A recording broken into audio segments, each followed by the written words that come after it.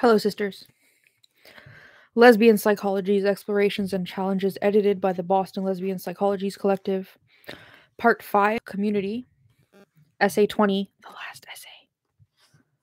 Beyond Community, Politics and Spirituality, by Francine Lea Rainone.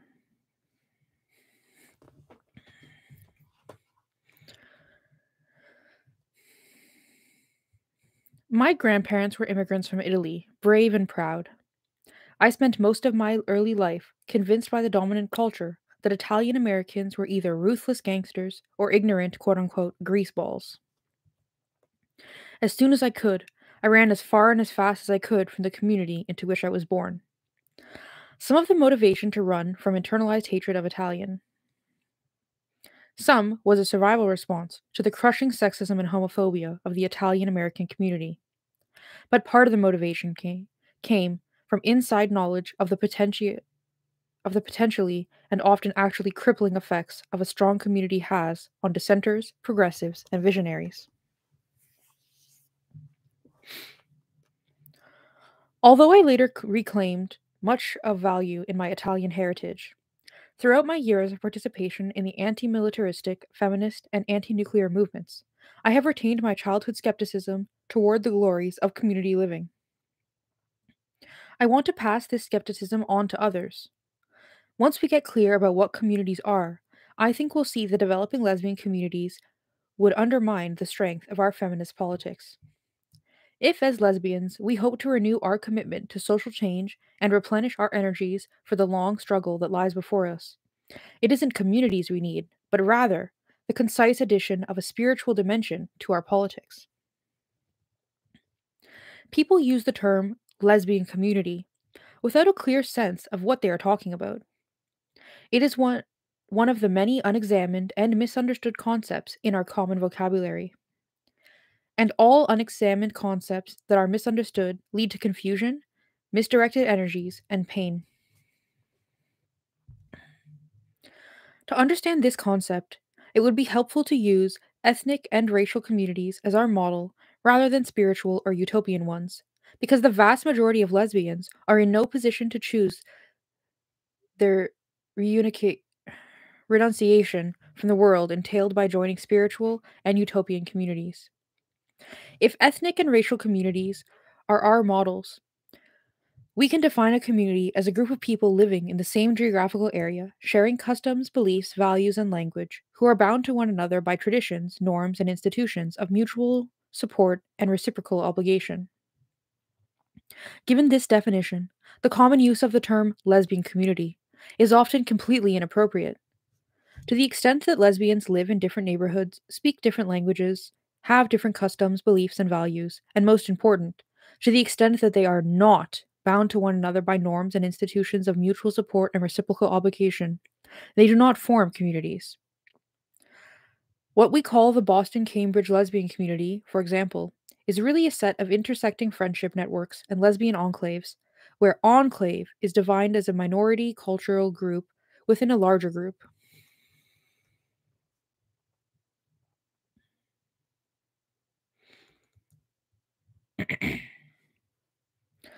Often, neighbors, even if they share the same language and customs, live quite independently of one another.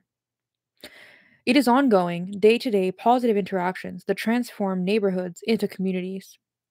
This interaction is structured by traditions, norms, and institutions of mutual support and reciprocal obligation.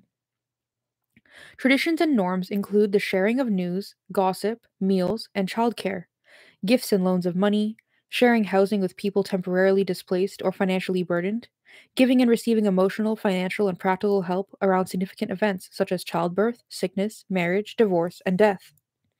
Community institutions may include schools, banks, healthcare services, retailers, religious organizations, and social clubs.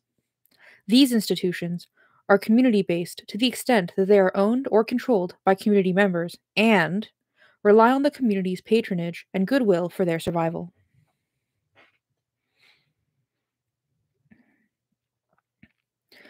There are good material reasons why lesbians have not developed these conditions for creating communities. We have neither the numbers, the geographical proximity, nor the money to support many institutions.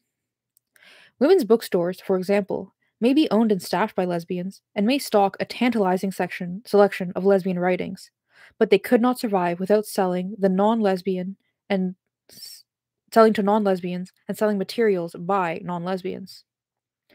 There are a few bars, publications, and presses exclusively or almost exclusively for lesbians, but as institutions, they are the exception rather than the rule.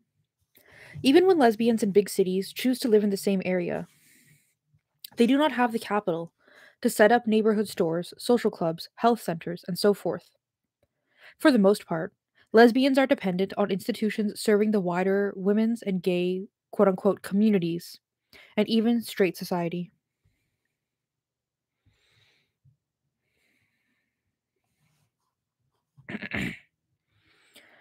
Even if we overcame these material obstacles, we would still face structural ones. A significant difference between ethnic or racial communities and lesbian groups is that the traditions and norms we develop come almost exclusively from friendship networks. Friendships, whether or not they are based on sexual intimacy, are often unstable bonds. I do not by any means think that this is more true for lesbians than for anyone else. But heterosexuals have a structural advantage in developing community norms and traditions, the existence of formally recognized blood and kinship ties. Blood ties are in- indissoluble, indissoluble. You can't divorce your family members, even if you hate their guts. Kinship ties can be socially reinforced. As a result, in ethnic communities, one learns early that loyalty and obligation do not have to rest on friendship or approval.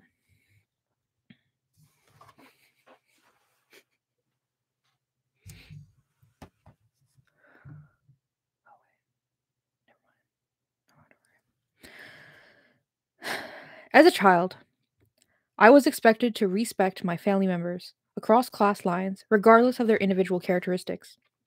We considered ourselves entitled to financial and emotional support without question, even when our behavior was questionable. Personal feuds were not allowed to continue for very long.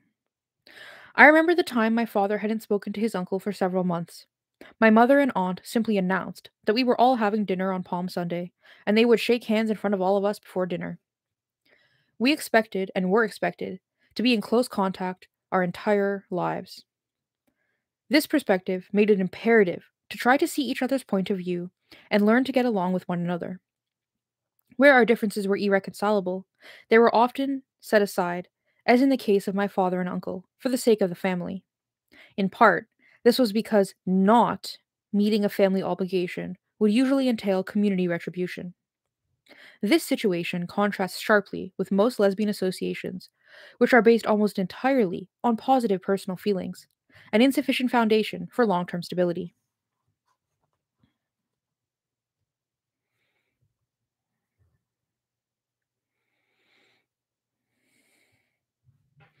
Two kinds of lesbian groups that tend to avoid this difficulty are self help organizations based on specific conditions or oppressions, and organizations based on common work. Once again, these conditions are usually based on larger ones. In the former category, for example, Overeaters Anonymous, OA, or Alcoholics Anonymous, AA, have lesbian chapters in the Boston Cambridge area. Both of them provide ongoing support and create reciprocal obligations among their members. They foster tolerance of members' idiosyncrasies and differences for the sake of enabling them to free themselves from addiction. People who do the same work, like members of a family, often believe they will be in close contact for the rest of their lives. Unions and professional associations often engender reciprocal obligations among their members. During my academic career, I was a member of the Midwest branch of the Society for Women in Philosophy, SWIP. It is a model of the values and virtue of sisterhood. In SWIP, more established members write hiring, promotion, and tenure support letters for less established members.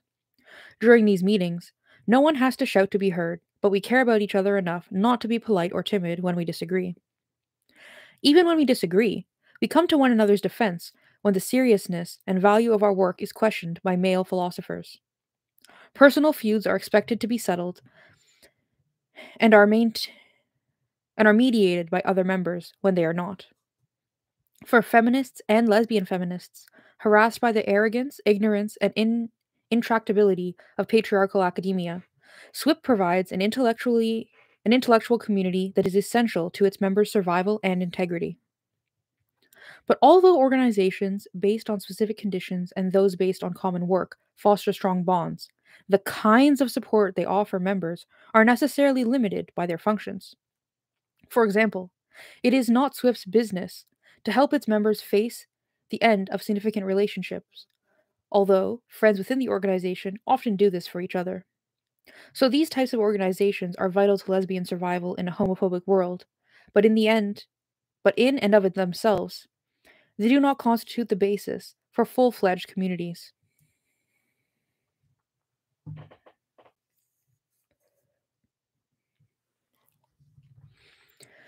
There are a few historical examples of friendship networks arising from these and other kinds of organizations that are strong and flexible enough to create full fledged communities among their members.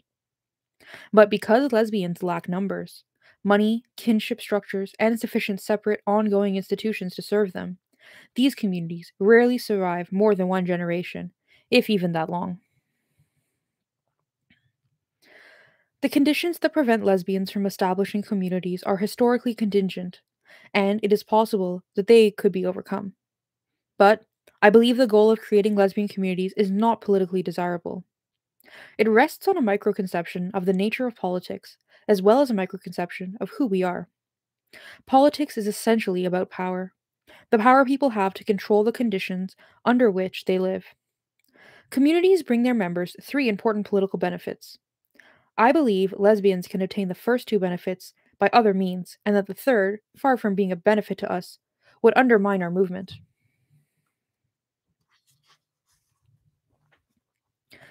The first benefit of a community is that to the extent that institutions are truly community based, they are necessarily responsive to the needs of those they serve.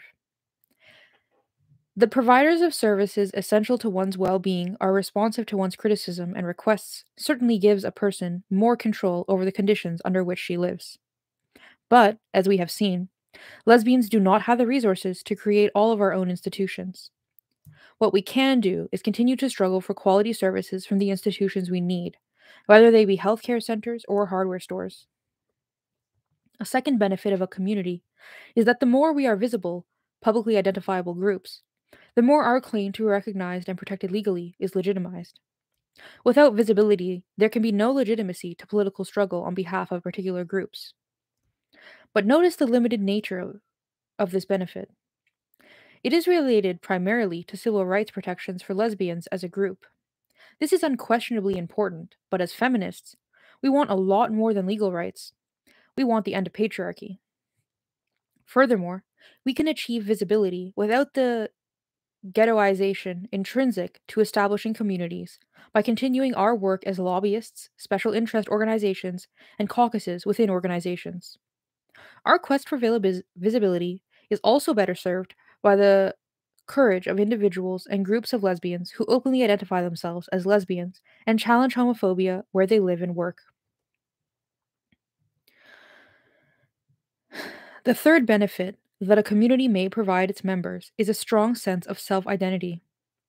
Common wisdom from at least Marx onward has it that a group cannot organize on its own behalf without a conscious sense of self identity.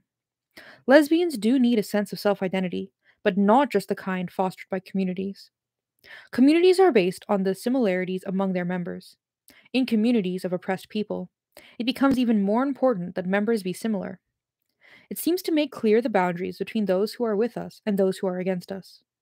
And the more society tells us that what we are is perverted and despicable, the more important it will seem that when we are among quote unquote our own kind, we should not be criticized. In communities of oppressed people, difference is often perceived as betrayal, especially when it involves contact with or similarity to the oppressors. Paradoxically, the demand for uncritical acceptance leads to more rather than less interpersonal criticism. It leads to lesbians policing one another's behavior.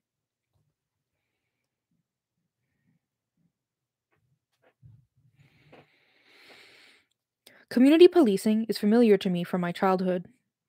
When I was growing up, I was told if I valued my Italian heritage, I would not want to live outside my parents' home until I was married. The suggestion that Christopher Columbus was not the first European to come to this continent was considered proof of mental instability. As a university professor, I was told by local feminists that if I valued working class women, I would not have such a bourgeois, quote unquote, apolitical job. Once I had my hair permed, you can imagine what I was told then. Fortunately for me, I never wanted to wear skirts or dresses. I am not suggesting that lesbians stop living in enclaves and making autonomous lesbian only spaces. We need spaces in which we are the norm in order to reconstruct our identity in a positive sense. But the fact that a space contains only lesbians does not guarantee that it fosters everyone's positive sense of self identity. There are lesbian bars in which I feel neither safe nor comfortable, because the lesbians in them have customs, beliefs, and values that are different and perhaps even antithetical to mine. The fact is that more often than not, lesbians have very little in common. We may eat and drink different things, dance differently, listen to different music, make love differently from one another. We certainly do not all have the same history. Insofar as we are of different ages, abilities, sizes, classes, and races, our oppression as women, as lesbians, takes very different forms. The strength of our movement lies in our diversity and in the fact that we are forced to recognize diversity. The power of feminism, its advantages over prior ideologies of liberation, is that it insists on the connection between types of oppression.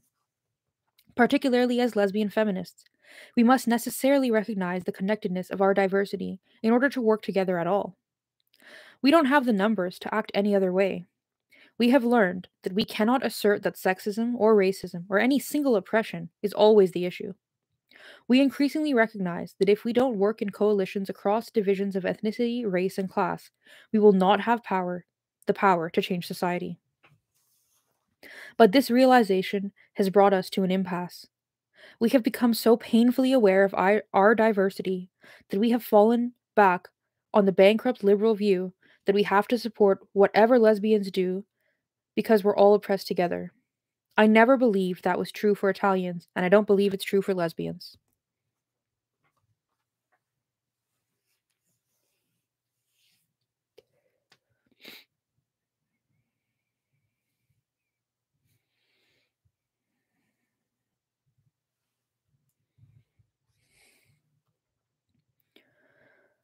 Our problem is how we recognize our diversity and still feel enough connected to one another to work together over the long haul. Some have suggested that we don't need to feel connected, that if we recognize that our survival depends on each other, we will work in coalitions because we must. But that can't be the whole story. Fear for our survival can motivate us to begin working together, but cannot sustain our working together. We cannot be united merely externally by a common hatred and resistance of those who oppress us. A politics based on common hatred fosters limited and shallow bonds. It creates a commonality that can be co opted because it does not create for each of us a felt personal stake in the liberation of others.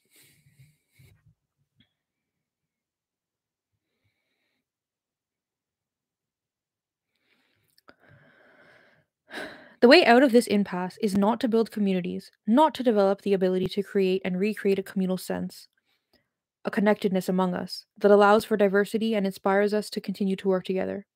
To sustain our work in coalitions, to transform that work from divisive distrust and mutual recrimination to cooperation and mutual respect. We need skills that enable us to make personal connections with other lesbians and allies who are radically different from us. I suggest that the best methods for creating connections with each other come from feminist spirituality. Even today, spiritual lesbian feminists are caricatured as reactionaries who smile a lot, sing a lot, seek only long term monogamous relationships, and never lust. That hasn't been my experience. Like everything else, lesbian and feminist, spiritual lesbian feminists are marked by diversity and by disagreements. Rather than emphasizing these, I want to discuss in a general way, the effects on political struggle that result from following almost any spiritual practice. Specifically, I am convinced that most spiritual disciplines make lesbians more capable of, and more likely to, continue in political struggle throughout our whole lives. The two main barriers in long term political engagement seem to be burnout and the development of a divisive anger aimed at each other as our oppressors. Spiritual practices help prevent burnout in several ways. Many techniques are inner directed, and as such, they provide a needed balance to a life of out directed activities. And many techniques provide us access to the strength and support of others, so that we do not feel alone or overwhelmed by the forces against us. Almost all forms of self Almost all are forms of self-renewal. Although the mechanism differs with practice, they have the effect of affirming and strengthening self-identity. Anger is born of pain, the pain of sadness or of fear or both. Our experiences of both pain and anger are transformed by spiritual practice. Like psychotherapy at its best, a spiritual practice at its best makes us more consciously aware of our feelings, moods, and emotions, and gives us the perspective that allows us to make choices about whether and how to express them.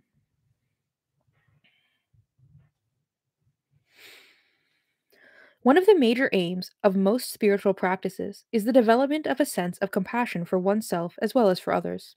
In this context, both personal and others' pain is seen as motivation to work rather than sorry,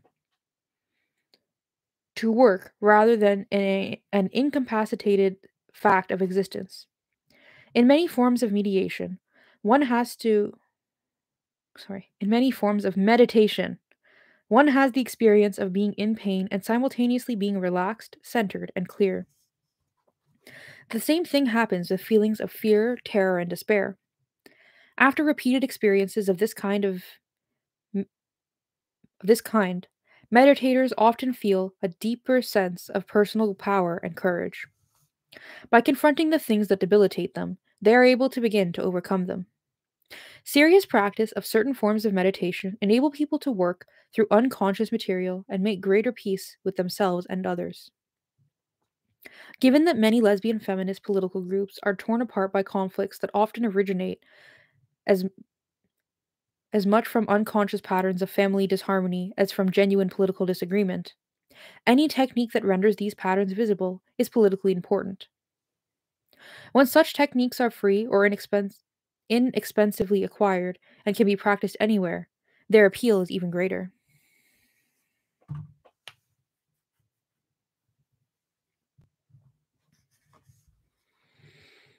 Another politically valuable aspect of much, but not all, lesbian spiritual practice is an insistence on coming to terms with our own bodies. We are creatures of flesh. Our bodies can be the source of tremendous creativity and power, but they also bear the literal and symbolic scars of patriarchy, and we cannot feel connected to one another before we feel connected to ourselves. Each of us mirrors the alienated hierarchy of patriarchy when we try to dominate our bodies. We devalue them. As women, as lesbians, we have good reasons to distrust our misused bodies and the signals they give us. But we will not know how to trust each other until we reclaim trust in ourselves. Our attitude towards treatment, our attitudes toward and treatment of our bodies often reproduce the dynamics of patriarchal oppression and exploitation. Making these dynamics conscious can be a healing, politically liberating process. Reclaiming our physical selves requires that we learn how to de objectify our bodies, how to live them in an integrated way. I am not referring to getting in shape or learning self defense or exploring sexuality. These can be important activities and may be a part of the process. I'm talking about, but they need not be. Regardless of size, shape, and physical condition or abilities, it is important for us to accept our existence as female animals, and even to delight in it. When we value ourselves at such a primary level, our commitment to change the world deepens.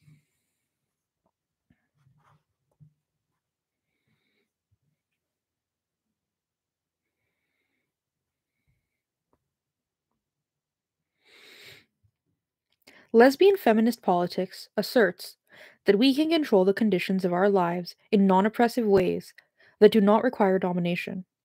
But most political lesbians collapse the notion of domination and power. This confusion is pervasive, but most clearly evident in the discussion of lesbian sexuality. Feminist spirituality distinguishes between power over, or domination, and power from within. Without power from within, without the power that comes from an integrated self, we will not have the skills to control the conditions of our lives in non oppressive ways. Therefore, without this power, our political goals are unattainable. Overcoming bodily alienation is one aspect of developing this kind of power. As Starhawk says, power from within, quote, is not something that we have, but something we can do, end quote. We begin to heal ourselves and each other. We can recognize our connections and build our world that expresses them. The two primary practices by which spiritual feminists renew their power and their connections with each other are meditation and ritual. Far from being esoteric, most of us engage in these practices in some form. Meditation includes any centering technique. Some people meditate or center themselves by gardening, others by doing the dishes or housework, others by chanting, others by feeling the inhalation and exhalation of their breath. To be centered is to feel a calmness and clarity at the core of your being. It is to feel that actions can come from this core, and when they do, they come from a place of power. It is to feel connected to your own power as a fact of life, as much as, if not more, than the existence of the objects around you. When people meditate together, magic can happen. Whether or not there is magic, there are two immediate benefits. Meditation quiets and settles each person's mind, and it creates connections among them. The quote unquote place of calm and power we each go to when we meditate is the same place. When we meditate together, we draw on and increase each other's power, creating a shared sense of integrity. In one sense, the boundaries between us dissolve. In another sense, knowing that it is only by our own personal actions and dedication that we go to this place of togetherness, our individuality is affirmed. Each person feels centered and knows and feels that all the others in the group are centered. Thus, we meet as equals. For 2,500 years, Buddhists have used one particular form of meditation to heal anger and negativity in their relationships with others. Practiced in a group, meditation is the most powerful tool I know of to enable people to disagree, and I still feel supportive of and connected to each other. The possibilities for its use in political groups are exciting and comforting.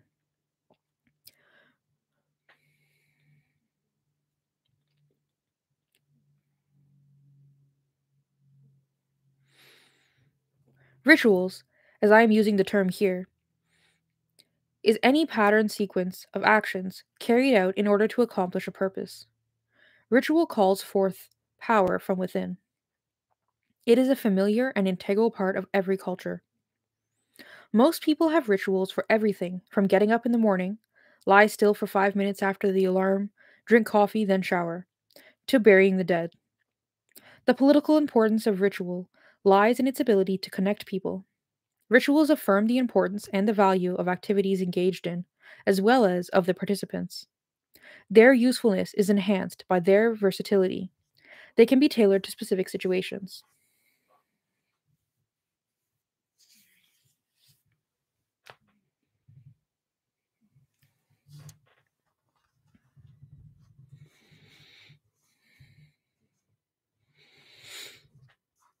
Engaging in meditation and ritual does not require subscribing to any particular belief or set of beliefs.